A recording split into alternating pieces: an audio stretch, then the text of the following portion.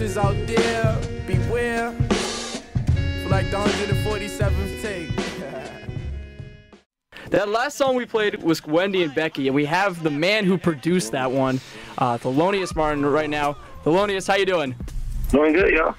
We're so happy to have you on the show. I want to just talk about that song for a second because I think it's awesome. That has like the most promising young artists of this generation. What does that song mean to you, and how did that come together? It means a lot to do a record like that. You know, Chance is about to go on a world tour, and Joey is looked at as like one of the few cats that really bring real New York back. So it's important to have that record, and it's just right place, right time. Jay is my idol in terms of like what got me into, you know, start making music, and so like, you know, everything's going in cycles. So we got a whole age of kids, you know, kind of grew up on Stone Soul and Madlib and Dilla and stuff like that. So you can hear a lot of like, you know, influence over a generation of producers, and it's amazing that people really like seeking, like, you know, to have the variety, musicality, you know, and making sure, you know, everything's like really fine-tuned. I got a ton of homework and stuff to do tonight. But I mean, you know, just, you know, scheduling time and everything, like, you know, set out time to knock out your homework and stuff, and then if I'm not in class, I gotta be in the studio. So I always tell the story. I DJ for Vic when he performed at Bamboozle in New Jersey. So that was also awesome because we were chilling backstage, and I remember going to class like the following week and telling people like, yeah, because you was go to Bamboozle, I was DJing there. And I was, you know, I met Vic Crit-Eyed, like BXB in Mortal Kombat, was backstage and stuff. So it was like, you know, it was like my first taste of like being part of like a festival or something. I'm just curious about your creative process and when it comes to making beats. What is it normally like for you? Whether it's like a sample-based joint, like I'll probably play the sample, like I probably had a sample for like a week, and then by the time I get in the studio with it, I probably listen to like two or three more times, and then like I have a beat in my head of like what chops I'm going to use, what the drums may sound like. So after that, it's just like I blank out, I go into a zone, and you know, I lay samples down. I like just layers. I may play the bass line with it, lay down drums. I don't know. You have to be there. It's really awkward to try to describe. Low-key Ev is one of my favorite rappers. Like when I come up, so this project was like really great for me and Chance. Like getting to work with somebody I really actually like. That's the other. I guess the other side when you're like sending stuff to people like via email and stuff. You really get a chance to like, you know, it comes from a different place. You're like, all right, they like these beats, or they like this kind of stuff, so let me cater towards that. The action process story is pretty cool. I got a call from RTC, who runs Flow Sessions, and I actually have a class with him. And he let me know like a week before the action was coming through, and I watched a few action videos, and I was like, yo, first video I was like, you sound like Ghostface. Second video, I'm like, yo, you cold as hell. so I completely got over it. I just realized he was dope, so I sent him a batch of beats. And I'm in class, and I get called from RTC. He's like, yo, you won. He's like, action like all the joint. You know, come to the studio now. And so I told the teacher, I was like, I got important rap stuff to do. And I left. Like, I went to the studio. I didn't remember that like they were filming for MTV. And so I got a chance to work for Action. My face and name was on MTV2. Wow. Like the next following month.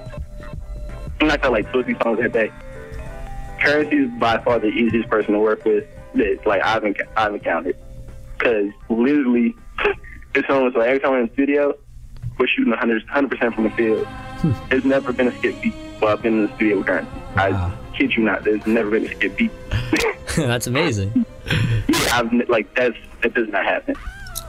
Like, if you ever watch the Black Album documentary, you hear Timbaland scroll through at least like 5 joints you heard later with other artists before he gave Girl If You Showed It. Yeah. Never happened. Wow. Like even like Timbaland and Hov don't go 100% from the field. So like it was really amazing. It's been really amazing like working with him and just like the whole Jet life.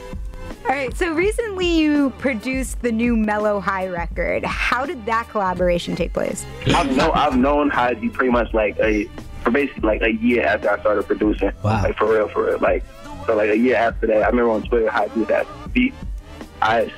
No pun intended, no like saying words. I sent him a batch, and ever since then we was cool. Like I keep forgetting he's only like a year older than me. Like we're the same, like damn near the same age, and so like we go back and forth. We actually had like a whole project like done called Community College, and like he even like did a Facebook video and like it was on Tumblr and stuff like that, but we never put it out because like our future blew up, and then trying to keep everything in house. But last year, Dad came into town. And we did a closed session with Hodgy. Left Brain was there. And so I was out in New York this past summer. They did Peter Palooza. He was hanging with them. And so, hey, it's just been like a gradual, like, network build. And, like, those are, like, my homies. Like, Domo and Hodgy are, like, really good friends of mine. That's how it really came to be. Like, I was just sending them beats and stuff and, like, just chopping up with them. And then they did that song. What's it like hanging out with those guys? Because those guys, you see in their videos, they're absolutely crazy. Are they as crazy in person? They're hilarious. They're not like that. They're not that crazy. That's what I was saying. Like even with Action Bronson, like there's definitely a sense of like character that comes along with like being like a public figure. So Thelonious, what can we, besides the Temptations, obviously with Evan Holt, what do we got looking forward to in the future? Ooh, I'll wait for this question. We're getting there. So we got Temptations dropping on a that project with Raychowdhury coming out in November called Polo Sporting Goods. Then my artist Topaz Jones, he just debuted his video on Complex. So I have a couple joints on his album that's coming out soon. And my other artist, St. Ross, we just debuted one of his songs on Master Pill a couple weeks ago. And we're working on his project right now and everybody can like get in the features and stuff and like wrapping up visuals and stuff. I'm supposed to have my first vinyl release next year. Ooh. So you got PPA. Oh man. It's my first like new project. It might be another vinyl release before that. I don't know. I got to talk to some people. He definitely was a young visionary. And, you know, like I linked up with Joey first. Like Smoke Biz tweeted a video of Joey's, and I was like, "Oh, this is 16." Right? Yo, I just work with him like immediately. I told like I'm sure that's like the next 2 or 3 days looking for his contact on Facebook or something to talk to him. And me and him were talking back and forth before he even blew up. Like I'm talking like 1,000 Twitter followers. Like, Wow. Like, yeah, like maybe like 8 months before we even did our first record. And you know, so it was organic in a sense. And then I remember they came to Chicago, and it was the first time meeting Joey. So he was like, "Oh snap! You kept me like contacting me, sending beats and stuff." And Steve was with him too. So it was just like, yeah, I met him for that one time, and then I sent him some joints after that, and that's how King came about. And so that's like kind of like my pro era story. And it's kind of like it was grim because it was like I just met him, and then like the tape came out and he had passed, and I was like, whoa. Yep. That was like the first time like that's ever happened to me. Like I meet somebody and then look up and they go on. Like it bugged me out for a couple of days. Now, going forth, who's the one person you really want to collaborate with in the future? Because you work with a lot of people now. Rock Marciano. I want to work with Don Kenny. I want to work with Casey Veggies. I want to work with Mac Miller too. I had him on the song Back There, but I want to work like in the studio with him. There's a lot of like, you guys going to hear a lot of new stuff coming out soon. I'm like, damn, Thelonious did that?